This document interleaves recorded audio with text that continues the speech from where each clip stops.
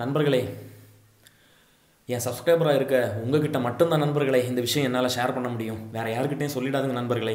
ஒரு 3 நாளாக எனக்கு ஒரே பேதி நண்பர்களே, பேதியிலே போகுது நண்பர்களே. எப்படி கண்ட்ரோல் பண்ணுறதுனே தெரியல நண்பர்களே. பகல் இரவுன்னு பார்க்காம ஒரே பேதியாக போகுது நண்பர்களே. இது நீங்கள் இப்போ எல்லாம் யோசிக்கலாம், ஏண்டா பேதி வந்தால் பாத்ரூமில் போய் உட்கார வேண்டியதானே அப்படின்னு. இது வேற ஒன்றும் இல்லை நண்பர்களே. சில கமெண்ட் வந்து நண்பர்களே, அதாவது லாஸ்ட் 2-3 வீடியோவாக சில கமெண்ட் எல்லாம் வந்து நண்பர்களே, அந்த கமெண்ட் வந்ததை நான் பார்த்து அந்த பயத்திலே எனக்கு பேதி வந்துருச்சு நண்பர்களே. என்ன பண்ணுறதுன்னே தெரியல. பாத்ரூம் போய் உட்காந்தா வரமாட்டேங்குது நண்பர்களே. அப்படி என்ன கமெண்ட்னாலே நீங்கள் கேட்குறீங்க, எனக்கு புரியுது நண்பர்களே.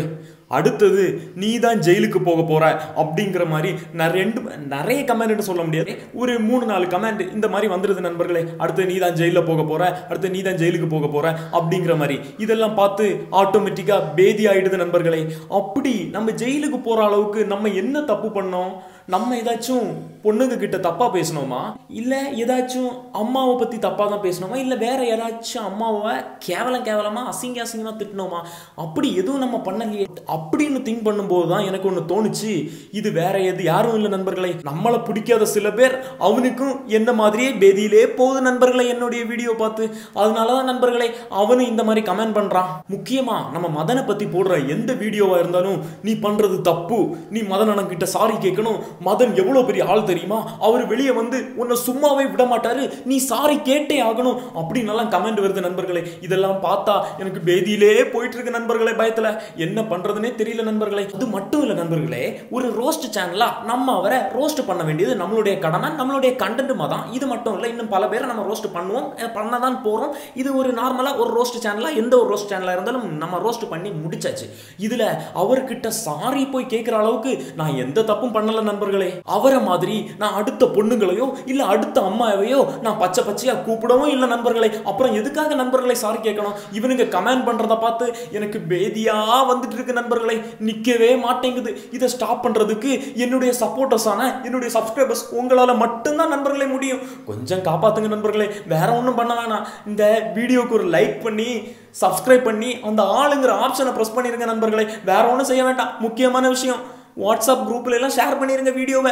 இல்லைன்னா இந்த பேதி நிக்காத நண்பர்களே, கொஞ்சம் பார்த்து பண்ணுங்க நண்பர்களே. இப்போ ரீசெண்டா மதன் ஓபியா அரெஸ்ட் பண்ணிருக்காங்க. அவன் என்ன தப்பு பண்ணா? பச்சையா கெட்ட வார்த்தை கூப்பிட்டுருக்கான். அது தப்பு, அதுக்கான தண்டனையை கொடுங்க. ஆனா இன்னைக்கு நியூஸ் சேனல்லாம் இப்படி ஃபோக்கஸ் பண்ணி ஒரு தீவிரவாதி லெவலுக்கு காமிக்கிற அளவுக்கு அவன் எந்த தப்பும் பண்ணல. அப்போ நீங்க இந்த கேஸை இப்படி காமிக்கிற நீங்க, அப்போ பொள்ளாச்சியில எத்தனையோ சின்ன பொண்ணுங்களை ரேப் பண்ணி இன்னைக்கு அவனுங்க வெளியே தான் சுத்திட்டு இருக்கானுங்க. அப்போ நீங்க இந்த அளவு ஃபோக்கஸ் பண்ற இந்த கேஸுக்கு நீங்க இந்த அளவு ஃபோக்கஸ் பண்ற நீங்க, அப்போ அந்த கேஸ்ல தப்பு பண்ணவனோட குஞ்ச வெட்டி அவனை தூக்குலையில போட்டிருக்கணும். ஏன் அவனை பத்தி இன்னைக்கு வரைக்கும் நீங்க பேசாம இருக்கீங்க நண்பர்களே?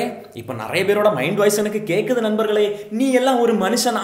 இங்க ஒரு அங்க ஒரு, இங்கேயும் பேசுற அங்கேயும் பேசுற, நீங்க சொல்றதெல்லாம் எனக்கு புரியுது நண்பர்களே. இருந்தாலும் ஒரு ரோஸ்டரா, ஒரு ட்ரோல் பண்றவனா ஒருத்தரை நம்ம ரோஸ்ட் பண்ணி முடிச்சாச்சு, ட்ரோல் பண்ணி முடிச்சாச்சு, அது கண்டென்ட், அதோட முடிஞ்சாச்சு. இப்போ நார்மலா காமனா ஒரு ஆடியன்ஸா நான் திங்க் பண்ணா, சென்டரா உட்கார்ந்து இருக்கவனா ஒருத்தனா நான் திங்க் பண்ணா, காமன் மேனா நான் திங்க் பண்ணா, கண்டிப்பா அவர் பண்ணது தப்பு தான். கெட்ட வார்த்தை தான் கூப்பிட்டுருக்கான் அந்த மதன். கெட்ட வார்த்தை கூப்பிட்டதுக்கான தண்டனையை நீங்க கொடுங்க. ஆனா இன்னைக்கு இந்த அளவு ஃபோக்கஸ் பண்ணி ஏதோ கொலை தண்டனை, ஏதோ அவன் தீவிரவாதி லெவலுக்கு அவனை ஃபோக்கஸ் பண்ணி இன்னைக்கு மீடியா வைரலா பேசுற அளவுக்கு அவன் கண்டிப்பா அந்த மாதிரி தப்பு பண்ணதே கிடையாது. கெட்ட வார்த்தை கூப்பிட்டதே இந்த அளவு சீரியஸ் ஆக்குறான் நம்ம மீடியா. அப்போ பொள்ளாச்சி கேஸ்ல எத்தனையோ தங்கச்சிங்களை ரேப் பண்ணி முடிச்சுட்டு இன்னைக்கு அவனுக்கு ஜாலியாக வெளியே தான் சுற்றிட்டு இருக்கானுங்க. அப்போது அவனுக்கெல்லாம் எந்த மாதிரி தண்டனை கொடுக்கணும், எந்த மாதிரி மீடியா ஃபோக்கஸ் பண்ணியிருக்கணும், கொஞ்சம் யோசிக்கணும் நண்பர்களே. இது ஏன் இவங்க இப்படி பண்ணுறாங்கன்னு எனக்கு தெரியல நண்பர்களே. நீங்களே கமெண்ட் செக்ஷனில் சொல்லிடுங்க. அப்புறம் ஒரு முக்கியமான விஷயம் நண்பர்களே, இன்னைக்கு நிறைய பேர் நம்மளை டார்கெட் பண்ணுறாங்க நண்பர்களே. நீங்கள் அந்த டார்கெட் பண்ணுறவங்களுக்கெல்லாம் நான் ஒன்று தான் சொல்கிறேன், நீங்க என்ன டார்கெட் பண்றதை விட்டுட்டு பேசாம வேற யாரையாச்சும் போய் டார்கெட் பண்ணா உங்க லெவலுக்கு கொஞ்சம் நல்லா இருக்கும். நீங்க நினைக்கிற மாதிரி நான் 10 பைசாக்கு ஒர்த்து கிடையாது. நீ நினைக்கிற அளவுக்கு நான் ஒன்றும் பெரிய பயிற்று கிடையாதுப்பா. அப்புறம் நிறைய பேர் இன்னைக்கு என்ன பேசிக்கிறான்னா, மக்காக்கு என்ன, அவன் கோடி கணக்கா சம்பாதிக்கிறான், லட்ச கணக்கா சம்பாதிக்கிறான், அவன் எவ்வளவோ சேர்த்து வச்சிருக்கான், அப்படி இப்படின்னு எல்லாம் பேசிக்கிறாங்க நண்பர்களே. இதனாலேயே பொறாமப்பட்டு இருக்காங்க நண்பர்களே. ஆனா நம்மளுக்கு தான் உண்மை என்னன்னு தெரியும். என்கிட்ட இருக்க ஜட்டியில எத்தனை ஓட்டை இருக்குன்னு எனக்கு மட்டும்தான் நண்பர்களே தெரியும்.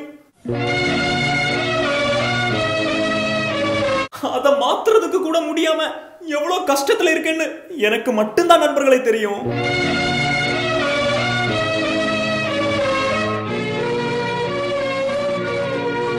அப்புறம் சில பேர் நான் என்ன எடுத்தாலும் கிரிஞ்சு பண்றேன், இவன் கிரிஞ்சே பண்ணிட்டு இருக்கான் அப்படின்னு நிறைய பேர் சொல்றீங்க நண்பர்களே. எனக்கு நிறைய கமெண்ட் வழியா எனக்கு தெரியுது நண்பர்களே, இவன் கிரிஞ்சு பண்ணிட்டு இருக்கான் அப்படின்னு சொல்லி. நான் தான் கிரிஞ்சு பண்ணிட்டு இருக்கேன்னு தெரியுதுல நண்பர்களே.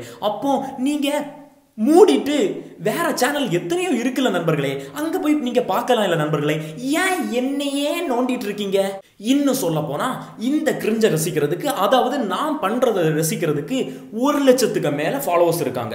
அந்த 1,00,000 பேரை சிரிக்க வைக்கிறதுக்கு நான் கிரிஞ்சு பண்ணுவேன், என்னே நான் அசிங்கப்படுத்திப்பேன், இல்ல அவங்கள சிரிக்க வைக்கிறதுக்காக எந்த கேவலம் வேணாலும் நான் பண்ணுவேன்.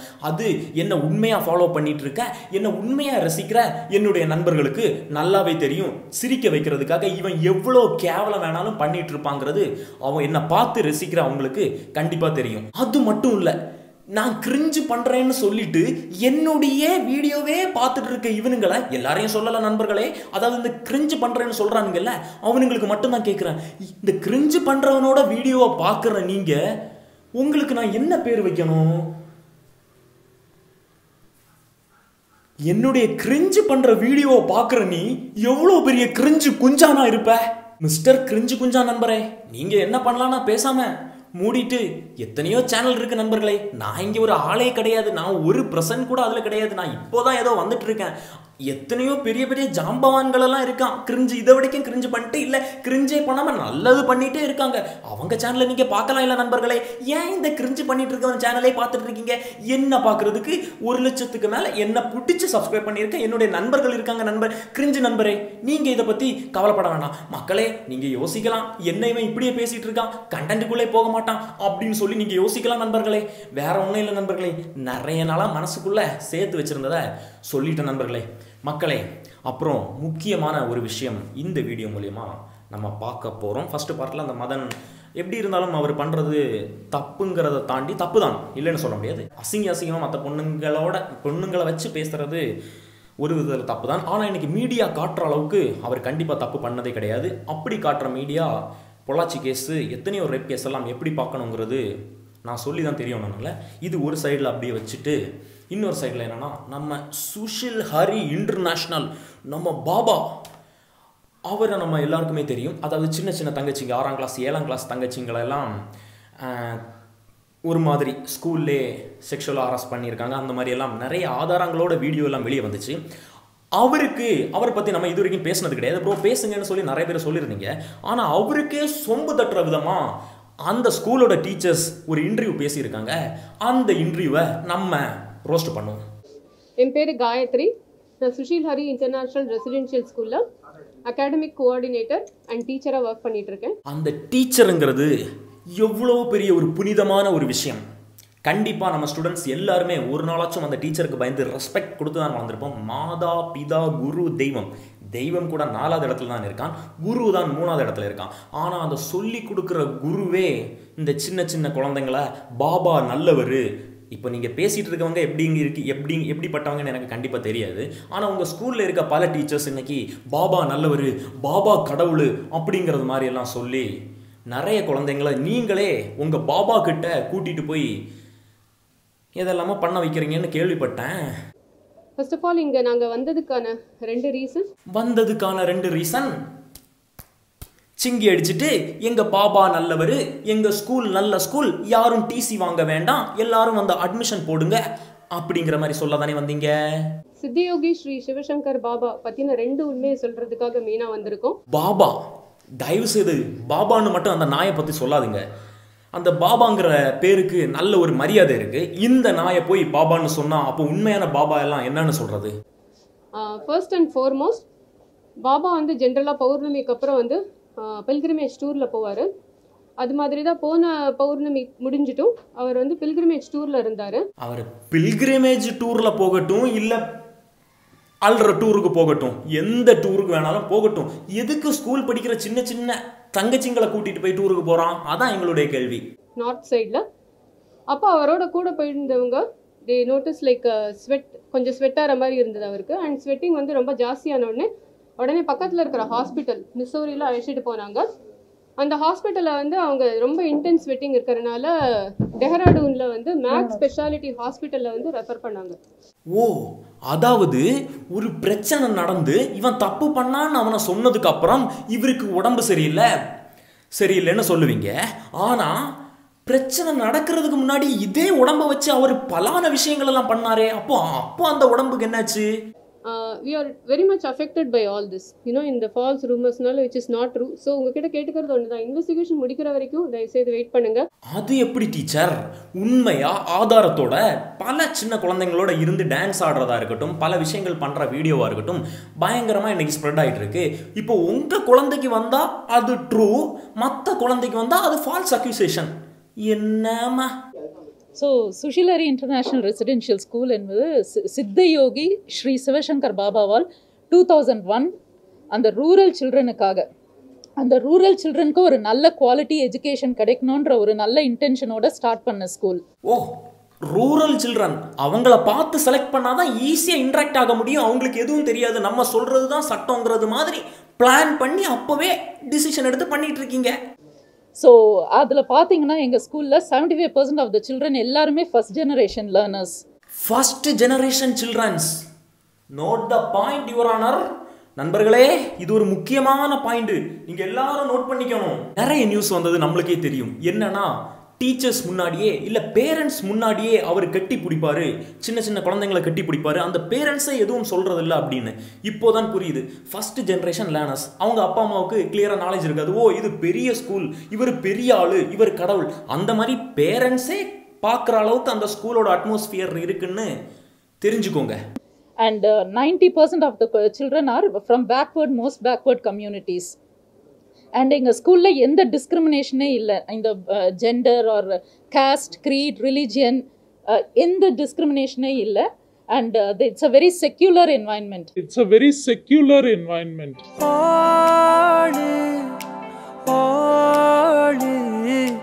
And our school celebrates all functions. ஆமாமா, இது நீங்க சொல்லி தான் தெரியணும்னு இல்லை, உங்க ஸ்கூல் செலிப்ரேட் ஆல் ஃபங்க்ஷன்ஸ். சில வீடியோ கிளிப்பை பார்த்து நான் தெரிஞ்சுக்கிட்டேன், நீங்களும் தெரிஞ்சுக்கோங்க மக்களே.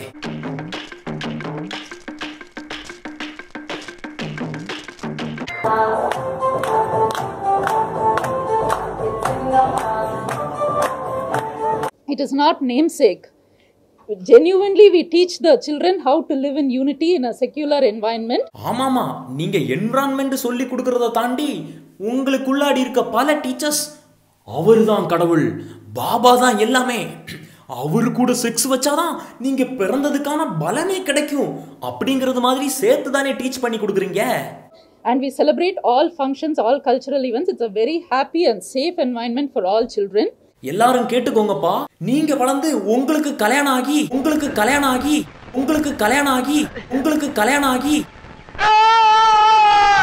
உங்களுக்கு ஒரு குழந்தை பிறந்தாலும் நீங்க மறக்காம சென்னையில சுஷில் ஹரி இன்டர்நேஷனல் ஸ்கூல்ல கொண்டு போய் ஜாயின் பண்ணிருக்கீங்க. ரொம்ப செக்யூரான ஒரு ஸ்கூல். இருக்கீங்க கரெக்டா? இது குட் டச் கேட்டகரியில வருமா, பேட் டச் கேட்டகரியில வருமான்னு தான் கேக்குறீங்க. சின்ன விஷயமா சொல்லணும்னா, சார் டச் இருக்கு, it is a good touch. நான் என் குழந்தைய ஹக் பண்ணலாம், எங்க அப்பா தாத்தாவா அந்த குழந்தைய ஹக் பண்ணலாம்னா அந்த விதத்துல as a loving person S Haq பண்ணுவாரு, எங்க கண் எதிர்க. ஓ, ஹக் பண்ணுவாரு. நானும் என்னால முடிஞ்ச அளவுக்கு டீசெண்டா பேசிட்டு இருந்தேன். நீங்க இந்த மாதிரி பேசினதுக்கு அப்புறம் பேசாம டீச்சர் மேடம் நீங்க என்ன, ஐயோ டீச்சர் மேடம்னு சொல்றது டீச்சர்ஸை கேவலப்படுத்துற மாதிரி இருக்கு. சரி, உங்களை நான் என்ன சொல்றேன்னா, பேசாம உங்க குழந்தைய அந்த சிவசங்கர் பாபா அந்த நாய்க்கு கொடுத்துட்டு பெட்டில் உட்கார வச்சு அவன் என்னெல்லாம் பண்ணிட்டு இருக்கானோ, பல வீடியோஸ் லீக் ஆச்சே, அதே மாதிரி பண்ண விட்டுட்டு பக்கத்தில் ஒரு விளக்கு கொளுத்திட்டு பிடிச்சிட்டே இருங்க. நல்லா தானே இருக்கு. அவர் ஒரு தாத்தாவா ஒரு இதாக தானே பண்ணிட்டு இருக்காரு, ஒரு பாசத்தோட குட் டச் பேட் டச்சாக தானே பண்ணிட்டு இருக்காரு, அதாவது குட் டச்சில் தானே பண்ணிட்டு இருக்காரு. பேசாம நீங்க பண்ண வைங்க. அதுக்கப்புறம் மற்ற ஸ்டூடெண்ட்ஸ் எல்லாம் உங்க ஸ்கூல் நல்லதா கெட்டதான்னு சொல்லுவாங்க. So that is the way our children have worked. Examக்கு முன்னாடி children will want to pray, they want to go and see Baba, get their blessings, because they believe that Baba oda blessings irundha they will be successful in their exams, is the belief of the children. So they will request us, ma'am, we want to see Baba, we want to see Baba anta enga kulandanga enga kitta solluvaanga. பாபாவோட blessing இருந்தா தான் நான் exam நல்லா எழுதுவேன். அப்படிங்கிறது எதுக்கு சொல்கிறாங்கன்னா, உண்மையாகவே இந்த ஸ்கூலில் என்ன நடக்குதுன்னா, ஒரு எக்ஸாம் நடக்கிறதுக்கு முன்னாடி ஒரு 2 நாள் முன்னாடியாக இருக்கட்டும், பப்ளிக் எக்ஸாம் முன்னாடி 2 நாள் முன்னாடியாக இருக்கட்டும், நீ பாபாட்ட போகணும், பாபா உன்னை கூப்பிட்டுருக்காரு, நீ அங்கே போய் அவர்கிட்ட ஆசீர்வாதம் வாங்கி தான் ஆகணும், அப்போ தான் உன்னால் எக்ஸாம் எழுத முடியும், இல்லைன்னா உன்னை எக்ஸாம் எழுத அலோவ் பண்ண மாட்டேன். அந்த மாதிரி இந்த டீச்சர்ஸ் எல்லாம் கம்பல் பண்ணி அப்படியே ஒருவேளை முடியாதுன்னு சொன்னால் அவங்களுக்கு டிசி கொடுத்து எக்ஸாம் எழுத விடாமல் ஆக்கிடுவாங்களாம். அந்த மாதிரி தான் நடந்துட்டு இருக்கு. So we have spoken all the truth from our side. Baba is a very good person. நீங்க வந்து எக்ஸ்பீரியன்ஸ் பண்ணி பார்த்தா you will all definitely know. நண்பர்களே, என்கிட்ட கமெண்ட் செக்ஷன்ல நிறைய பேர் சிங்கி அடிக்கிறதுனா என்ன ப்ரோ அப்படின்னு கேட்டிருந்தீங்க. வேற ஒன்றும் இல்லை, இதான் பார்த்துக்கோங்க. Baba is a very good person. Baba is a very good person. மக்களே, உங்கள் எல்லாருக்கிட்டையும் நான் வேண்டி கேட்குறது என்னன்னா, முடிஞ்ச அளவுக்கு ஹேஷ்டேக் பொள்ளாச்சி ரேப் கேஸ் அப்படிங்கிறத ஹேஷ்டேக்கை நம்ம ட்ரெண்ட் பண்ணுவோம். அந்த பொள்ளாச்சி ரேப்புக்கு கண்டிப்பாக நம்மளுக்கு ஒரு ஜஸ்டிஸ் கிடைக்கணும். நேற்றைக்கு நான் இதை ஒரு வீடியோவில் ஒரு கமெண்டை போட்டதுக்காக பெரிய பெரிய மீம் பேஜ் எல்லாம் எடுத்து போட்டிருந்தாங்க. உண்மையாகவே இன்றைக்கி மீம் பேஜ் நினச்சா என்ன வேணாலும் பண்ணலாம். ஸோ முடிஞ்ச அளவுக்கு உங்களுக்கு தெரிஞ்ச மீம் பேஜுக்கெல்லாம் ஹேஷ்டேக் பொள்ளாச்சிங்கிற ரேப் கேஸை திரும்ப எடுப்போம். அதுக்கு கண்டிப்பாக நம்ம ஜஸ்டிஸ் கிடைக்கிறது வரைக்கும் நம்ம வாய்ஸ் அவுட் பண்ணுவோம். முடிஞ்ச அளவுக்கு விடியல் அதுக்கும் கிடைக்கிறதுக்கு ட்ரை பண்ணோம். ஸோ நம்மளால் முடிஞ்ச, அது யார் என்னன்னு கூட எனக்கு தெரியாது, எத்தனையோ தங்கச்சிமாருங்க. ஸோ முடிஞ்ச அளவுக்கு அதுக்கும் நம்மளால் முடிஞ்ச அந்த ஹேஷ்டேக், ஒரு ஹேஷ்டேகை எல்லா போஸ்ட்லேயும் முடிஞ்ச அளவுக்கு நம்ம ட்ரெண்ட் பண்ணுவோம். உங்களுக்கு தெரிஞ்ச மீம் கிரியேட்டர்ஸுக்கு எல்லாம் சொல்லி அந்த போஸ்ட்டை இனிமேல் நம்ம திரும்பவும் கொண்டு வரும். அதுக்கு ஜஸ்டிஸ் கிடைக்க நம்மளால் முடிஞ்ச சப்போர்ட்டை பண்ணுவோம். ஓகே நண்பர்களே, வீடியோ அவ்வளோதான். உங்கள் மனசில் என்ன இருக்குங்கிறத கமெண்ட் செக்ஷனில் மறக்காமல் சொல்லிவிடுங்க. இந்த வீடியோ பற்றி நீங்கள் என்ன நினைக்கிறீங்கிறதும் கமெண்ட் செக்ஷனில் சொல்லிவிடுங்க. உங்கள் ஃப்ரெண்ட்ஸுக்கு உங்கள் வாட்ஸ்அப் குரூப்லலாம் இந்த வீடியோ மறக்காமல் ஷேர் பண்ணி விட்டு சப்போர்ட் பண்ணுங்கள். மறக்காமல் நம்ம செகண்ட் சேனலான மக்கா விளாக்ஸ் சேனலை சப்ஸ்கிரைப் பண்ணிவிடுங்க. நாளைக்கு ஈவினிங் வீடியோ இருக்குது, ஒரு சேலஞ்ச் வீடியோ. ஸோ மறக்காமல் போய் சப்ஸ்கிரைப் பண்ணிக்கோங்க. சப்ஸ்கிரைப் பண்ணாதவங்க. ஸோ சப்போர்ட் பண்ணிகிட்டு இருக்க எல்லாருக்குமே ரொம்ப நன்றி. மறக்காமல் வீடியோக்கு லைக் பண்ணிவிடுங்க. பாய், love you all, take care. நாளைக்கு உங்களை இன்னொரு வீடியோவில் பார்க்குறேன்.